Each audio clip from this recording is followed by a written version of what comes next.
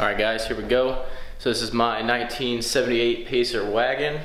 My dad built this in Michigan in the span of probably around 3 years.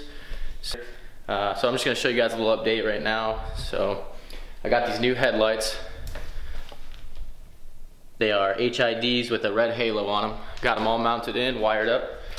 And right now I have the engine bay torn apart, radiators out, all the pulleys are off of it because I'm looking at upgrading the pulleys to serpentine style. Got the alternator over there with the serpentine style belt on it, or pulley on it already.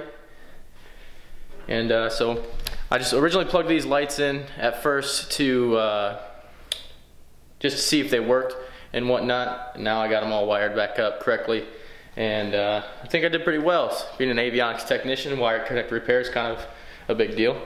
So I got the battery on right now. I'll show you what they look like. So right now they are on, good to go, looking pretty sweet if I say so myself. And I also got the HIDs. The right one takes a minute to warm up for some reason. It could be just a loose connector issue, but I'm not sure yet. But as you can see, this one's bright. That one not so much, but it gets brighter the longer it's on.